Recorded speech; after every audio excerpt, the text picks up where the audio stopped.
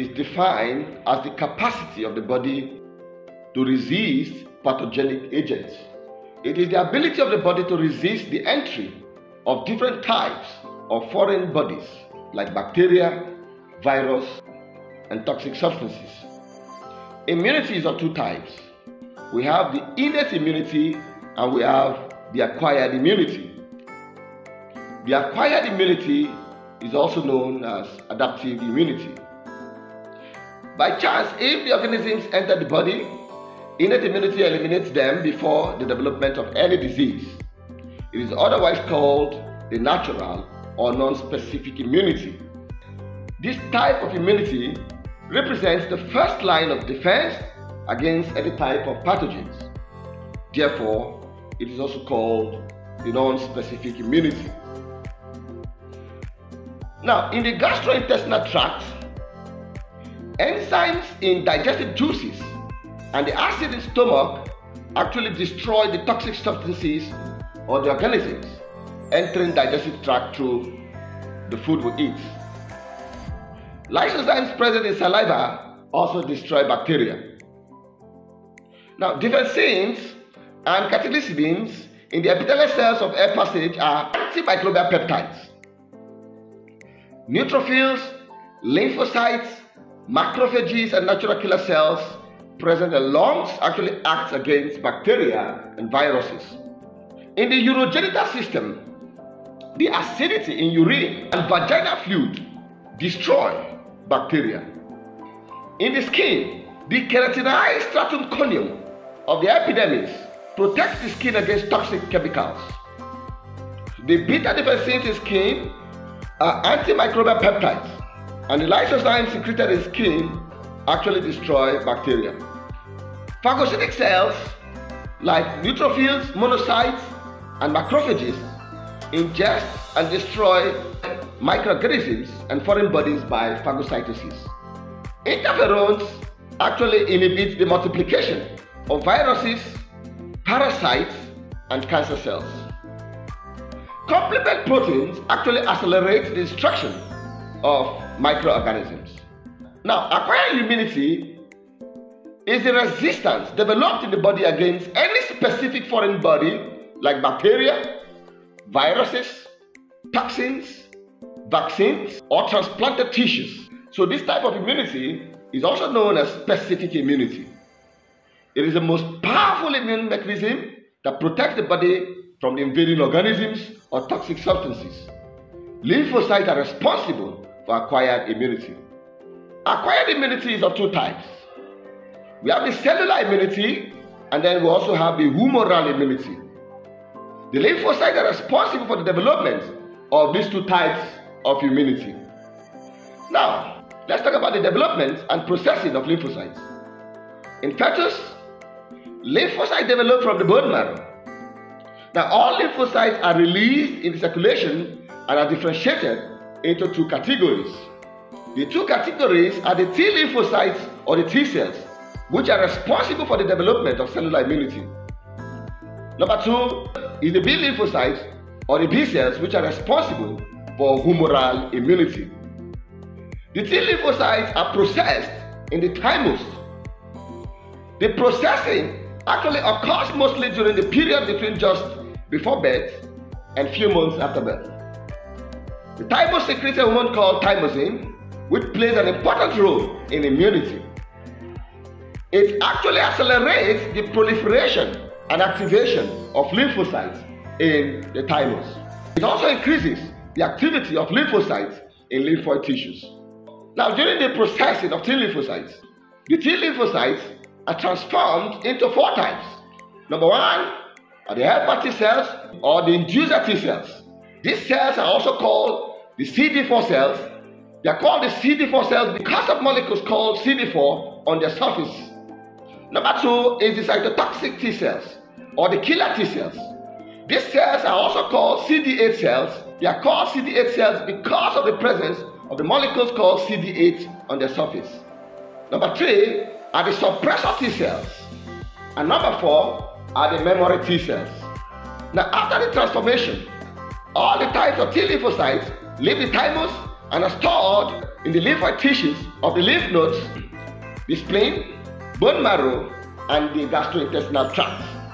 Now for the B lymphocytes. The B lymphocytes were first discovered in the bursal fibrous in birds. Hence, they are called B lymphocytes. Bursal fibrous is a lymphoid organ that is situated near the cloaca of birds. Bursa is actually absent in mammals, and the processing of B lymphocyte takes place in the liver during fetal life and in the bone marrow after birth. Now, after processing, the B lymphocytes are transformed into two types. Number one are the plasma cells, and number two are the memory cells. Now, after transformation, the B lymphocytes are stored in the lymphoid tissues of lymph nodes, the spleen, bone marrow, and the gastrointestinal tract. Now, let's talk about antigens. Antigens are the substances which actually induce specific immune reactions in the body. We usually have two types of antigens. Number one are the autoantigens or self-antigens that are present on the body's own cells, such as the A antigen and the B antigen in the red blood cells. Number two are the foreign antigens, or what we call the non-self antigens that enter the body from the external environment. Now let's talk about the non-self antigens. The following are the non-self antigens.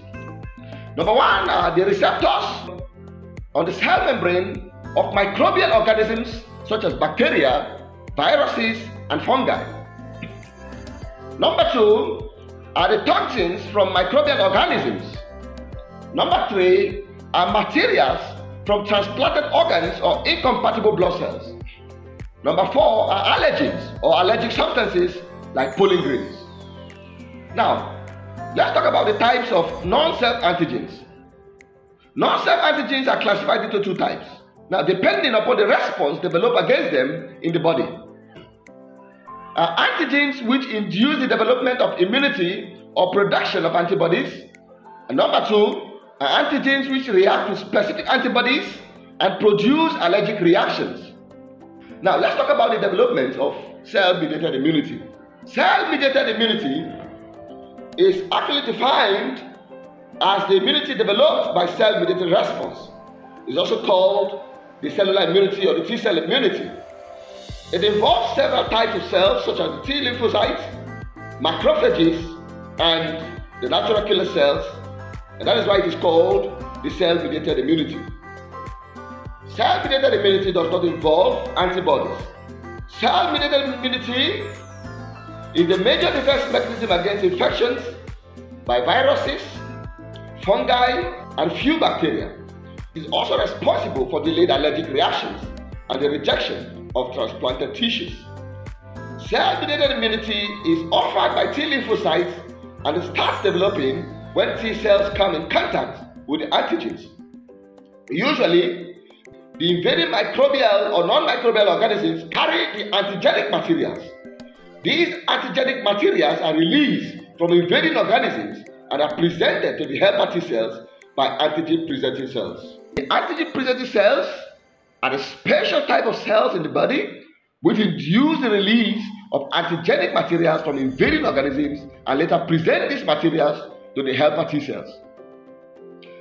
Antigen-presenting cells are of three types. Number one are macrophages, number two are dendritic cells, number three are the B lymphocytes. Now, among these cells, macrophages are the major antigen-presenting cells. Now, macrophages are the large phagocytic cells which digest the invading organisms to release the antigen. The macrophages are present along with lymphocytes in almost all the lymphoid tissues. Now, dendritic cells are non-phagocytic in nature. Now, based on their location, dendritic cells are classified into three types. Number one, we have dendritic cells of spleen, which trap the antigens in the blood. We have follicular dendritic cells in lymphoid tissues, which trap the antigen in the lymph. Number three, we have the Langerhans dendritic cells in skin, which trap the organisms coming in contact with the body surface. Recently, it is found that B lymphocytes also act as antigen-presenting cells. Thus, the B cells function as both antigen-presenting cells and antigen-receiving cells.